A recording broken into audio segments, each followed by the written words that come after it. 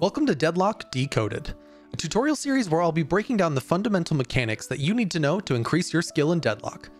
Today we'll be talking about the different ways to earn souls and therefore power throughout a match.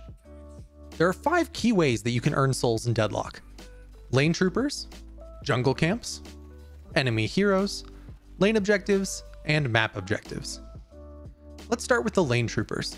This is where the majority of your souls are going to come from in the early game.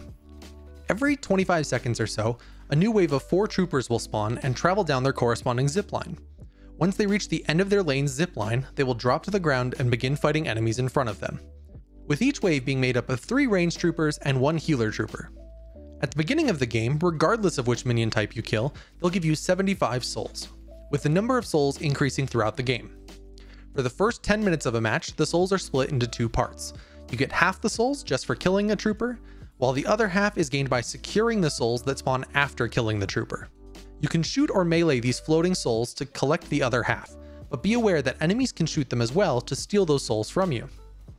After a few seconds of these souls floating, they will automatically be given to the team that killed it. If you want to deny your enemy from even getting a chance to steal them, you can instantly collect all the souls by using your melee to get the last hit on a trooper.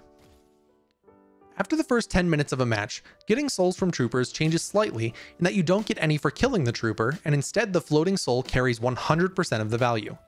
Meleeing the trooper still works the same as before though. Another place you can earn souls from is jungle camps. There are 3 types of camps in Deadlock, with each tier being progressively harder to kill while also providing more souls. One important thing to keep in mind is that jungle camps grant you unsecured souls. These souls are immediately added to your soul total and will be slowly secured over time. Be careful though, because if you die while holding unsecured souls, they will drop on the ground and can be picked up by enemies or allies. Tier 1 camps are the easiest to kill and will spawn 2 minutes into the game, and each Tier 1 jungle creep gives you 45 souls at base, plus additional souls the longer the game goes on. Across the map there are a total of 6 Tier 1 camps, with 2 in orange and blue lane, and only 1 in yellow and purple. These camps are indicated by the blue triangle on the map. The Tier 1 camps are easy enough to take that any hero should feel comfortable taking camps at any point in the game, and players should be using them to help build a soul lead over their opponent. Tier 2 camps are another great option for boosting your soul count, and are arguably the best bang for the buck due to their abundance around the map and the number of souls you receive from them. Unlike Tier 1 camps, Tier 2s spawn at 7 minutes into the game, with each Tier 2 jungle creep giving you 95 souls at base, plus additional souls the longer the game goes. Across the map, there are a total of 25 Tier 2 camps, with them being spread all over. You can find Tier 2 jungle camps by looking on the map for a blue triangle with a single line underneath. Heroes with area of effect abilities like Infernus, Seven, and Viscous should be able to take Tier 2 camps right around when they spawn, while others that are more single target focused may need to wait a few minutes to comfortably take these camps. Now we have the Tier 3 jungle camps, which are high health, high damage camps that provide a ton of souls for the effort. Each Tier 3 jungle creep will give you 240 souls at base, plus additional souls the longer the game goes. And similar to Tier 2 camps, Tier 3s spawn at the 7-minute mark of the game. Across the map there are a total of 8 Tier 3 camps, with them being spread all over. You can find Tier 3 jungle camps by looking at the minimap and looking for a blue triangle with 2 lines underneath. Tier 3 camps are no joke and will take some time and health in order to take down. I'd recommend waiting until the 15 to 20 minute mark to try and consistently take these camps solo, or by having multiple members of your team come together to take one down. Another way that you can earn souls in the jungle are these soul machines spread across the map. By melee attacking these machines, you will earn 20 souls while taking 50 damage each hit. After hitting them with 5 charged or 10 normal melees, they will break and release around 200 souls, which can be shot or meleeed to confirm them for yourself. Finally, the last way to earn souls while roaming the map are the various brown boxes strewn about. When you dash, punch, or shoot these boxes, they have a chance to contain some souls. The value of these souls increases with the game time. The third way you can earn souls in Deadlock is by killing enemy heroes. At the start of the game, if you kill a hero, you'll get about 150 souls, with that number increasing based on the game time, and if the enemy you kill has a bounty.